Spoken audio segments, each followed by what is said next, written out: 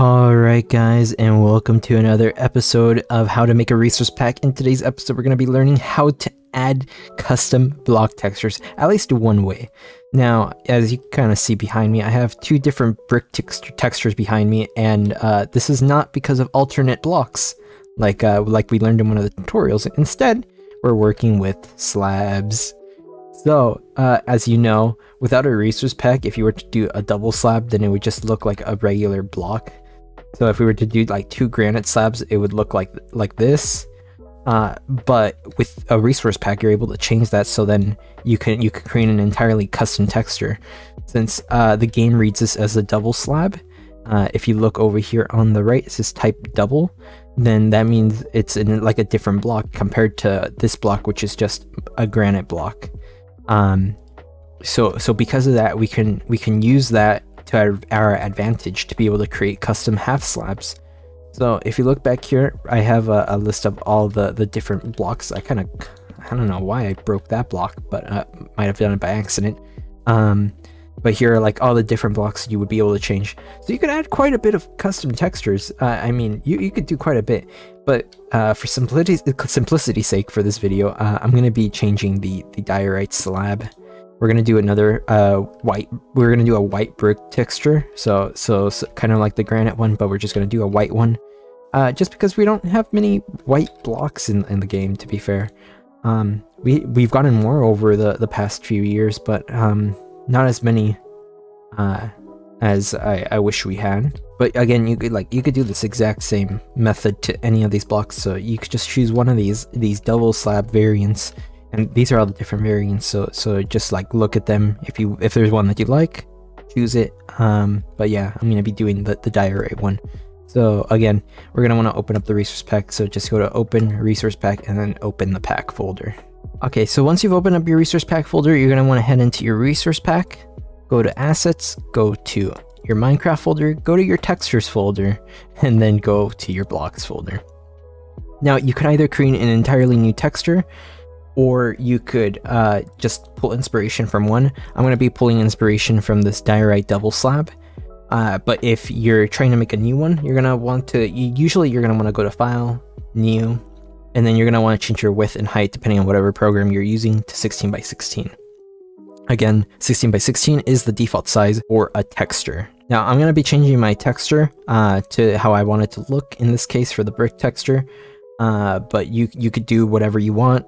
And right after I'm done, I'll be back and we'll go over the rest of the steps for the tutorial.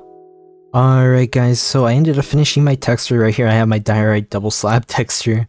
And so where we're going to want to go is back to our Minecraft folder. So again, you just go back 2 folders before the textures one, and you're going to want to go to your models area and then to your blocks one. And in here is where we're going to want to mess around with the double slab texture. So what I ended up doing, at least in the case of my granite one, I ended up kind of just pulling all the different JSON files from the models area, from the .minecraft. So I'm going to do pretty much the exact same thing. I still haven't organized them, but again, I would suggest organizing them inside of these folders like I showed before. But yeah, I'm going to end up dragging over all the different JSON files involving diorite. Okay, so right here we have all the different diorite.json. So we're going to want to take pretty much the ones, the main diorite one, the slab variants. Alright, so once you got these 3 diorite JSON files, what you're going to want to do is pretty much just make a new diorite JSON file. So again, to make that, you could just make a new text document, rename it to, in this case, I'm going to be doing diorite _ double slab.json. Again, you want to put the .json, make sure it's not a txt file, or any other form of file. We want to make sure it's a slab one. So once you've done that, you're going to want to open it up. I have mine opening up to Notepad++, but again, Notepad works perfectly fine. So in the case of the diorite double slab, you're just going to open up your diorite.json, and you can pretty much just copy the entire thing right here. So what this is pretty much saying is we're going to act as if the double slab is